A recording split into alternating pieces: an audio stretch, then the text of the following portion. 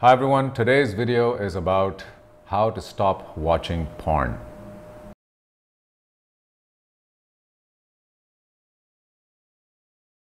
Hi everyone, today's video is going to be about how to stop watching porn.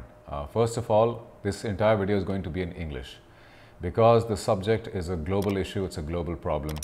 And of course, being a Muslim, I'm going to say a lot of things with respect from the perspective of Islam and why this filth and indulging in this filth can be absolutely detrimental to any Muslim. But of course, there are a lot of Muslims in the world who don't speak my native language of Urdu. So hopefully they will also benefit from this being in English. And of course, if you are anyone who does not even belong from the religion of Islam, but you are sick and tired of this filthy habit that you may have, we're going to talk about how you can control it or how you can stop it altogether. And in this respect, I'm going to start off by narrating a authentic hadith from the Prophet Muhammad sallallahu alaihi wasallam, and it is found in Ibn Majah. The English version is volume 5, book number 37, and the hadith number is 4245. It is narrated from Thawban, and the hadith goes like this. It is narrated from Thawban that the Prophet Muhammad sallallahu alaihi wasallam said, "I certainly know of my people of my nation who will come on the day of resurrection with good deeds like the mountains of Tihama." Good deeds the size of mountains, but Allah subhanahu wa ta'ala will make them scattered like dust.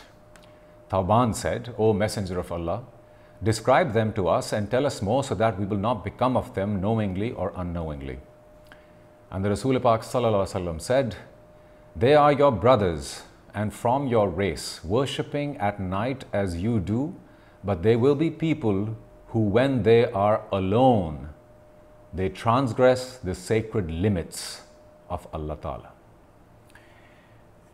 So they are people who will come on the day of judgment with good deeds the size of mountains. They will have so many good deeds. They will have said their prayers. They would be excellent people in society. They're helpful, they're kind, they're generous, they never cheat, never lie. All the good deeds that a man can, do in this life and accumulate for themselves for the day of judgment. They will have those deeds the size of mountains, but Allah will wipe them away like dust. Why? Because when they were alone, they crossed the limits of Allah subhanahu wa ta'ala.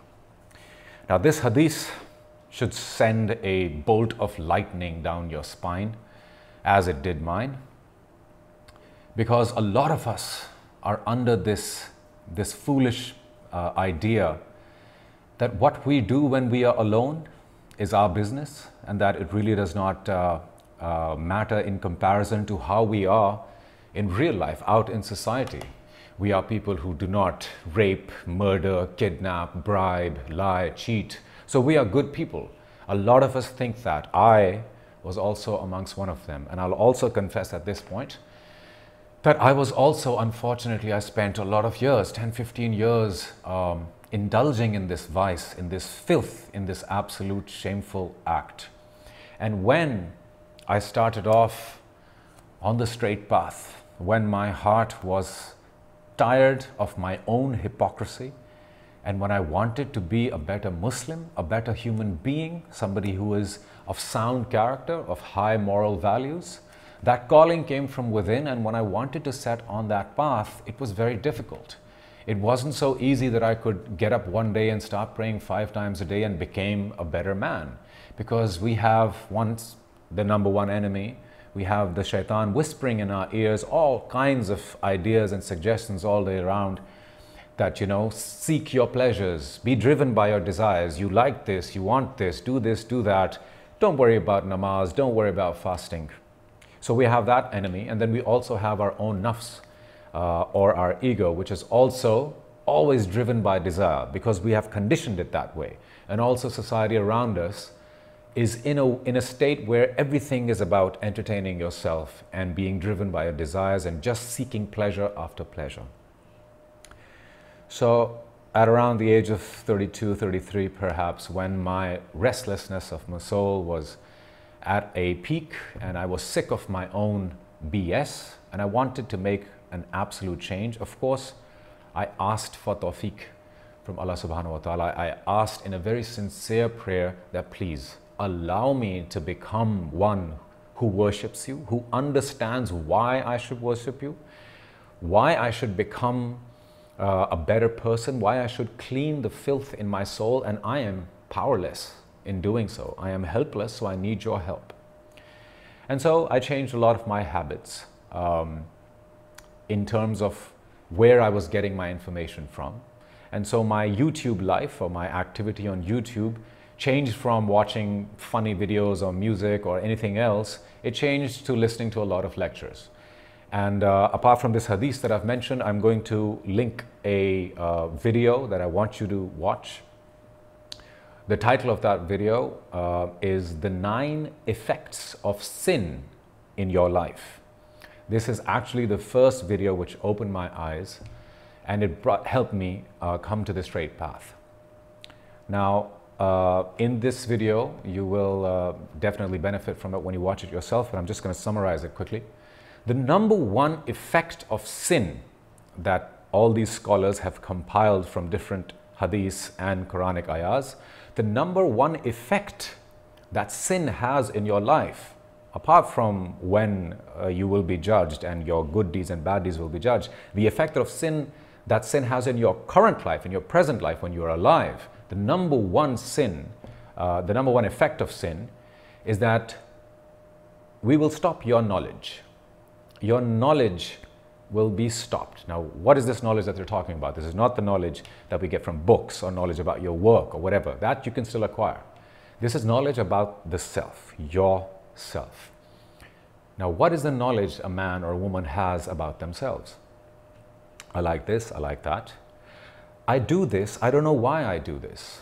Sometimes I don't realize what I'm doing, I have no power over it. I don't know what I want. Sometimes I want this, sometimes I want that. I don't know why I do this, and I don't understand why sometimes I do completely other things. This is a smog, this is a fog in our minds. This is a muck-up of all knowledge, or the lack of knowledge that we have about ourselves. And so when I saw that video, that is the number one effect that sin has in your life, that your knowledge is stopped.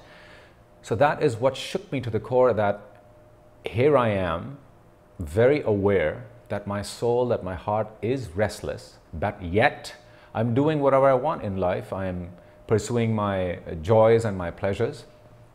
And so that's why in totality, I'm a person who just doesn't know what they want and what they don't want. And if I want to come closer to God, if I want to be a better Muslim, a better man of better values, then I am the number one hindrance in my own knowledge. I cannot know for sure, I cannot know for a certain fact that I am headed anywhere, because there were barriers in my knowledge. So that was the video that number one led me to the awareness that if I have to become a better person, if I have to become a better Muslim, what is the first thing that I'll have to do? I'll have to consciously, actively stop any minor or major sin that I am willfully doing in my life. And the first of such sin, unfortunately, was this cursed invention of pornography. And so this should be enough reason for why one should stop indulging in this, because you will not be able to get closer to the Creator, to Allah subhanahu wa ta'ala. You will not be able to get closer to your true self, what your spirit wants. This process, if you are making any efforts into it, if you are doing good deeds, if you're charitable and you're nice to other people and all of that, none of it will be able to go into a linear progression. It will not be a step-by-step progression if you still consciously and actively are indulging in this filth. And of course, like we already discussed, for Muslims, we pray 5 times a day. We have to purify ourselves. We wash our hands, our face, our mouth, our nose, our hair, our forearms, our feet 5 times a day before presenting ourselves to Allah subhanahu wa ta'ala. So, astaghfirullah, who are we kidding? Can you kid the Creator of the universe? Can you kid yourself if you know that whilst making these efforts in good deeds, you're also, when you are absolutely alone, only you know what you are doing, and only your Allah subhanahu wa ta'ala knows what you are really doing. So my sincere advice and request to all of you is that when we are in our teens and we are in our adolescence or even in the 20s, we don't have a lot of wisdom. We don't have a grip on things. We're just jumping from one branch, another branch like a monkey. We're chasing one desire, another desire. And then all these pleasures are there. They are a test from Allah subhanahu wa ta'ala for us to know what is right and what is wrong. And your heart is the enough indicator, is alone enough to tell you whatever you're doing, is it really feeling good? Is it really feeling bad? And apart from all the justifications we can give to anybody else, deep down inside, your niyat, your intention is only known to you. You really know what you are wanting. You really know what you are thinking. So if you are somebody who wants to come close to your Creator, and if you want to just be a better person, please know this, that if you have this vice in your life and you are doing it alone, it is going to put blocks in your progress of becoming a better Muslim or becoming a better man.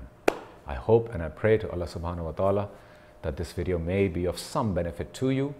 And just the psychological fact after it, if you are able to stop yourself, know for a fact that any habit that you repeatedly do can be reversed by a reversal of those habits. And like with every addiction, you need to replace it with something. So every time you are called to this addiction, I hope you will now be able to replace it with the fact that Allah subhanahu wa ta'ala is watching, and that on that last day, all your good deeds will be on one side, and what you do alone is going to be on the other side. May Allah bless us all.